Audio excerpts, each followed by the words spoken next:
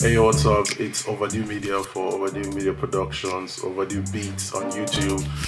I'm planning to put out a beat tape very soon for the first quarter of the year. One Afrobeat and one hip hop. And the hip hop I'll be doing will be some lo-fi, laid-back, 90s, boombox kind of beats. Soundcraft Mtk 12, which is definitely something I'm trying to incorporate into the system, into the workflow, and I hope that it will bring some magic to it. Apart from even mixing and summing with this mixer, I want to say there are a lot of other things that you can do with a mixer. I'm not going to be going to that, but we're going straight right now to my laptop, and we're going to set up on Ableton. For today's instance, we're going to be using Ableton. I think in the subsequent video I'll try to also use the MPC beats. Not try, I'll definitely use the MPC beats. Thank you for hanging around. Let's do this. And the next thing I want to do is start routing. So now we're routing out from our main will now be coming out from 12. And something I'll quickly also want to point out is if you're getting the Mtk Soundcraft, I think it's very, very advisable. I recommend that you get the big knob because to do a whole lot when you are finally trying to sound out to the door, you need to reduce the volume. It's coming from your left and right main speakers, and pop it up here. And if you're doing that in a residential environment, that would definitely not be encouraging. So having said that, let's go straight to the mix. So I just routed out our main to 12, 11 and 12. So I'm going to route out a sample. I would like to put a sample. So on the Ableton side of things, you see from the masters, audio from masters, we're not using any audio, so I'll just say no input. But on the audio out, we're going to route this to, let's just route this to 9 and 10. A stereo, so I'll route that to 9 and 10. I'll start from the left this time. So you see that 9 and 10 is coming through. So I'm going to flatten everything.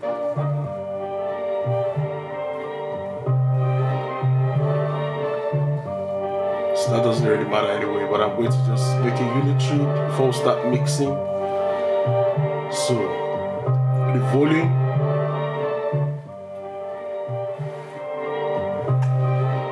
I would like to leave some headrooms. Then the 808 external 808, so audio from, well, no, we don't need any inputs. So like we did before, we're going to also send this out. I mean the 808, now we're sending the 808 because 808 is mono. I would like to put my 808 on the 3.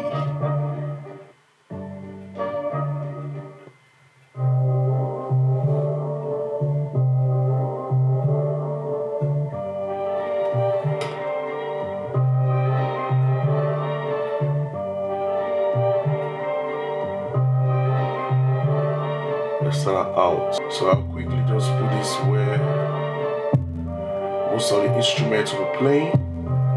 So that's my 808. I'll leave it at that first.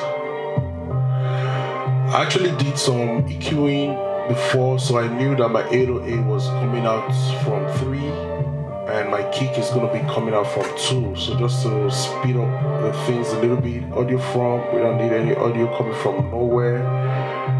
But audio we're going to send to external out, and that's the kick, and we're going to route it to mono 2.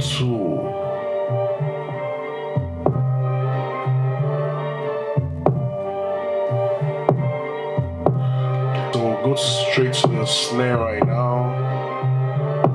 Audio, you don't need to do this anyway, this audio tool. You don't need to put, yeah, definitely audio to external out. I'll put it on,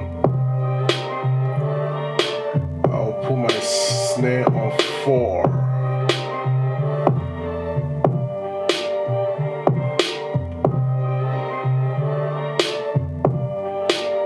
So I already EQ'd the snare for 4. And the crashes, I think I grouped this group, I just called it crash. crash.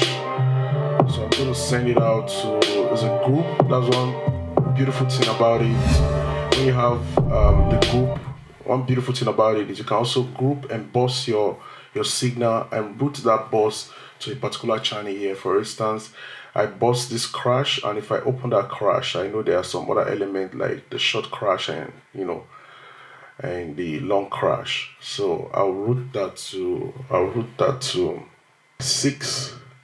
I'll route that to 6 mono.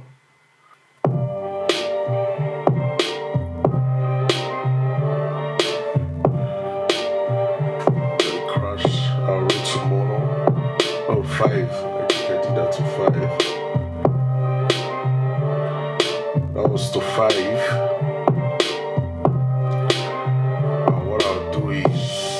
I'll go back to the individual channel and send it to actually send it to crash. You can see that the audio is now automatically sent to crash, which is grouped. So you hear the crash coming in.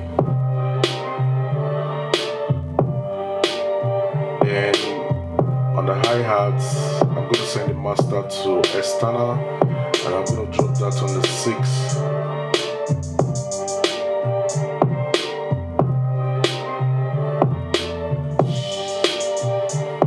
So that's up with the routing. I still have,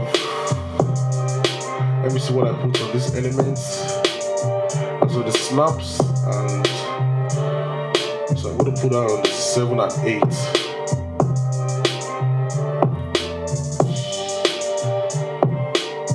External out.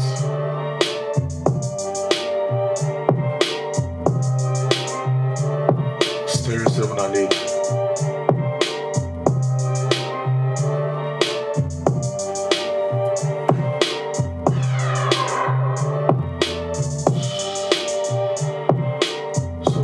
The element coming out from the 7 and 8, let me just quickly solo it. I think is the crash. Okay, yeah, the transition. So basically, this is how you set up your Ableton and the Mtk 12. So you hear that, boom. So just to give it, so that's coming through well. So on the snare side of things,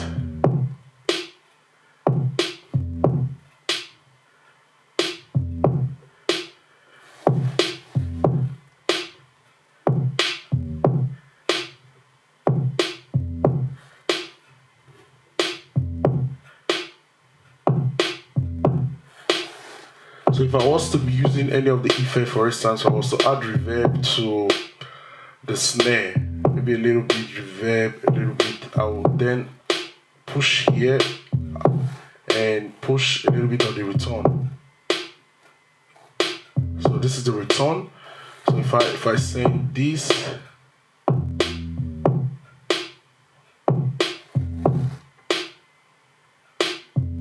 so you can see that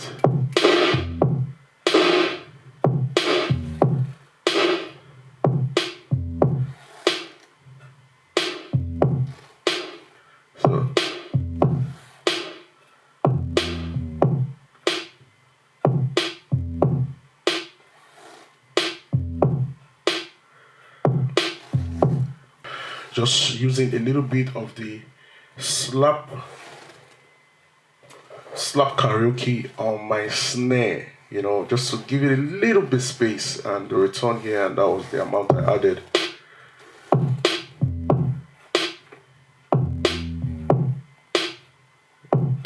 You can definitely hear that. On the 5th.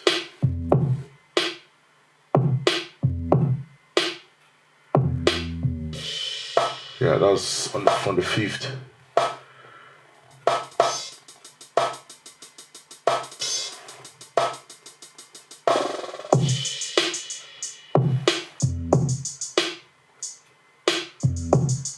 That was a little bit too dry. And if I was to solo this,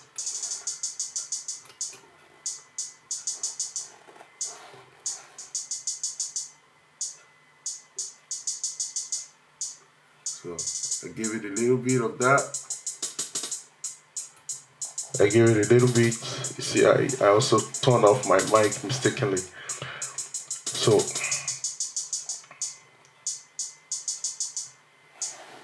just a little bit. Let me see how that blends with.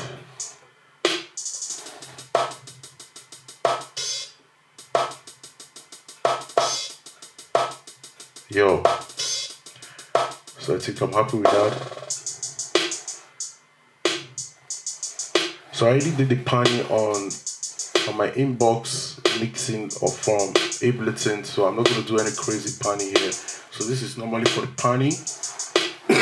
Excuse me.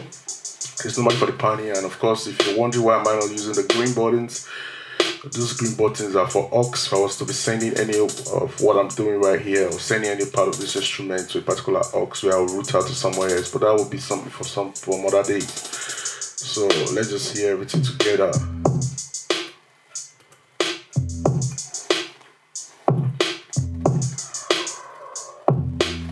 Also now 7 and 8.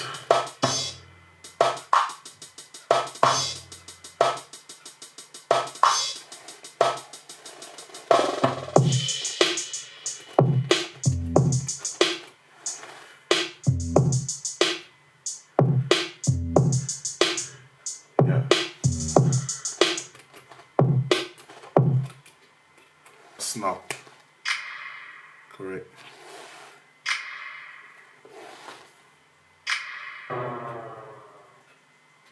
Super. So I'll leave it.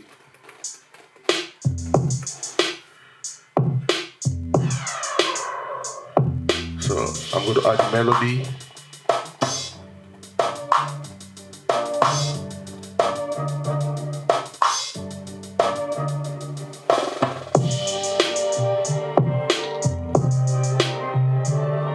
I'm going to boost a little bit because I know on the samples there's some low end. Little deep boom boom boom boom. It's coming from the sample too. So I only supported it with my 808. So that's why I'm going to boost it a little bit from the sample. A little bit of the low end.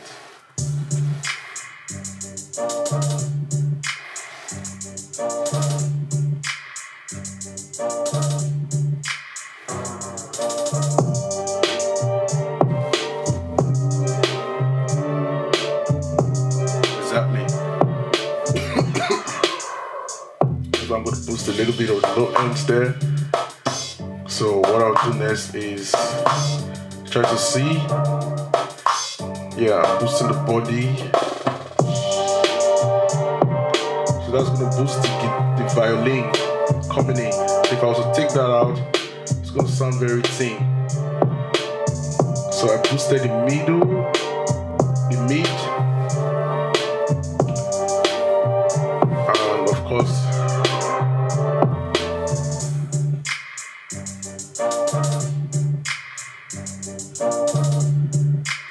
so what I do, my tip on when I try to mix with this mixer most times on every other software, I try to always check the extreme of that effect. If I check the extreme of the effect and I try to see how the effect will probably brighten or, you know, just key the momentum or the energy that I'm trying to present or that I'm trying to capture on a particular instrumental. So on this occasion, after I boosted a little bit of the low ends and the mids, just to give it, because that's the sample here we're talking about, just to make it a little bit clear. Let's just listen to it. I know it's not fair, but I know it's not fair to listen to it alone when you're mixing. It's not recommended. That's what everybody says, and I kind of agree with that, because you're marrying the whole thing together. So boom boom is boosted a little bit here, and the mid is boosted here, and just to add some brightness to that mid, and just a little bit. I know when I start using a lot of this from the mixer, when I'm recording the masters, as in the song, I think I will also want to put some live effect by also tweaking the buttons. I mean, on some effects, just to sweep, put some more, you know, effects and kind of dynamics to a beat that you can record straight when you're recording for the master, which you're going to see very soon.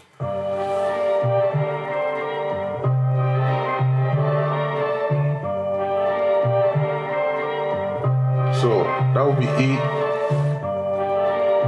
I think I'm happy with it. Yo. So definitely this is how I would like it to sound. Normally I'll take it, listen to everything one more time. Take a break. So I'm just going to take a break, a coffee break, and when I come back, we're going to be recording back into the door. Peace. So we're already set up, our levels are fine. The kick is coming out the way I would like it to be. Maybe I'll put the melody down a little bit. So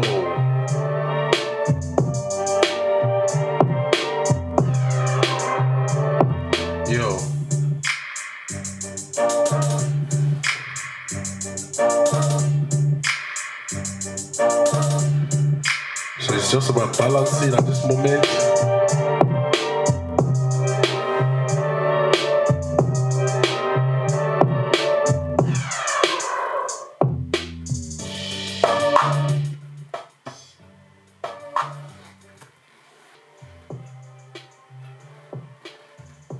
So I can see here the 808. I can see here the 808. I can see here the 808 and almost every part of the elements that I used in creating the beat. So it's time now to root it out and record it back to the DAW. Set the volume. I'm through with this, so it's very good to be able to organize your files, organize your bosses. So since I'm through, I'm just going to compress everything. That's a very good function, which I think every other DAW also has. So the next thing is to open a new audio, and this new audio I will title Mtk. So Mtk song. Mtk song. So the next thing I'll do is to external audio in, definitely. So I'm going to be taking the 13 and 14. You see that the 13 and 14 is showing up, which is the left and right coming from the mixer.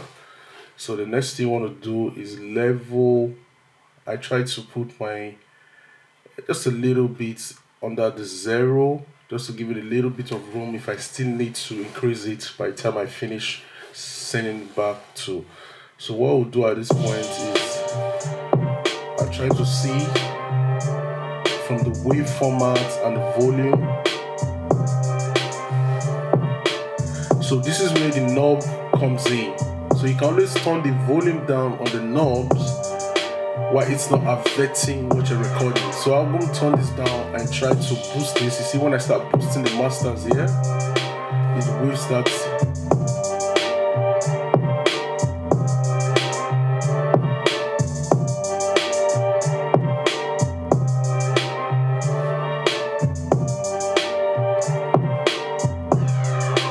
So I'm just going to make sure it's okay to go up to the yellow but not red. On my mixer, I'm not going red, but in the DAW I'm still going red when the kick hits.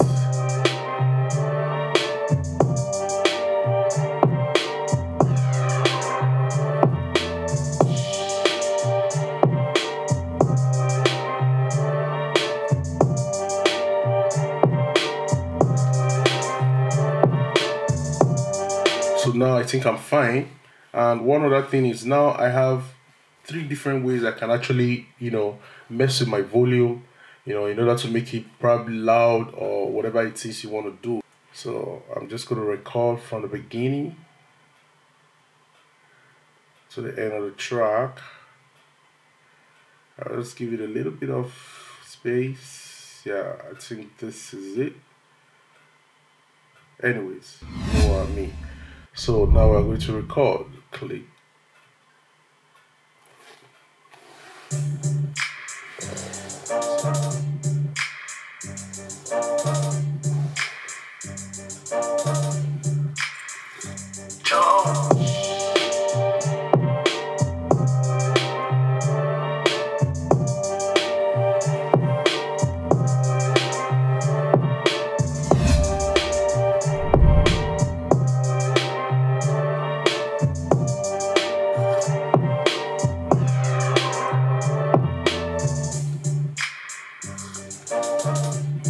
This is not affecting it at all.